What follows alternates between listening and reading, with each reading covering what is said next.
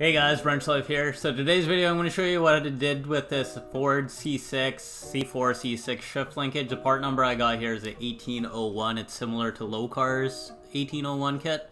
This is for to keep the linkage on the transmission to the column shift. I'm going to go over what my symptom was and how I went around to fix it. So as of right now, gear is in park, but it's currently in low. And I think somewhere there's reverse, and drive is reverse, so everything just backwards. So what we're going to do is keep it in park here, set the e-brake, hop out, and we'll get the car lifted. So coming from underneath the car, we see this linkage right here. That's one that comes off the column. Nice little cotter pin holding that together, pretty safe.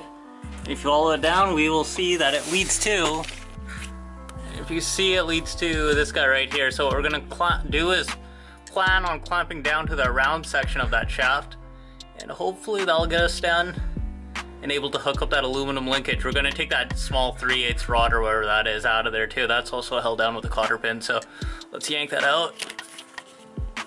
So here's the aluminum arm installed. I was having troubles knocking this part onto the shaft, so I had to sand the shaft down, spray a little bit of lube, and I had to just kind of work it back, forth. And you see this little set screw on the other end. It's a Allen bolt, so tighten that Allen bolt down, and we're in park, drive, whatever.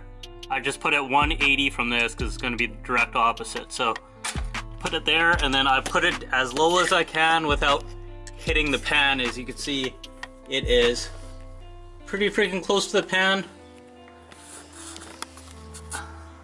I really didn't like this kit. I thought I was getting a Lokar kit. I ended up getting some no-name one off eBay, which had the same Lokar part number, but you see how this bolt head sticks up here. If it was countersunk, it would sink down into this aluminum, but who knows? So, moral of the story, buy the name brand stuff. Next time if I would have to do this, I would go ahead and just buy the Lokar. So with that being said, I'm going to take a measurement from here to the shift linkage, and I'll transfer that up, and we'll cut our new rod. So here's our new rod. As you can see, it is threaded on one side and not on the other. That allows us to slide this guy through and then thread in our set screws after that. I made a rough guesstimate where it should be. I'm really bad at measuring, guys, so hopefully don't measure once, cut twice, but we'll measure once and hopefully cut once.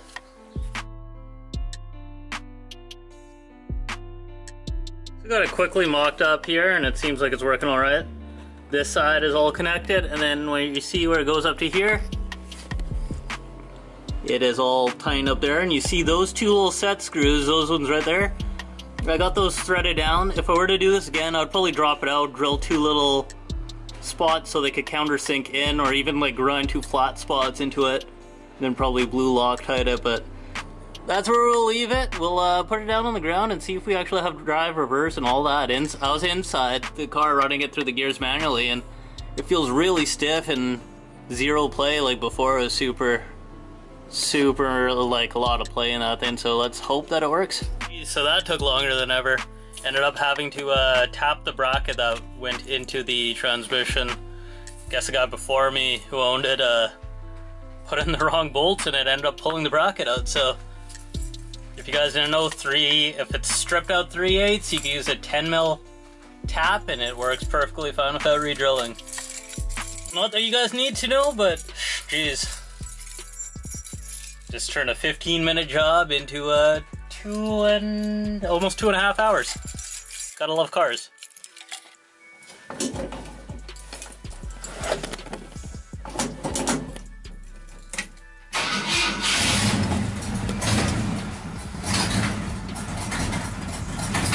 The weather's getting cooler around here, so probably gonna hook up the choke one of these days. Gotta kind of feather it when it's cold to keep it alive. Let's take off the e-brake, shifter in reverse. It's in reverse, trust me here. It's kind of in between, but we're moving.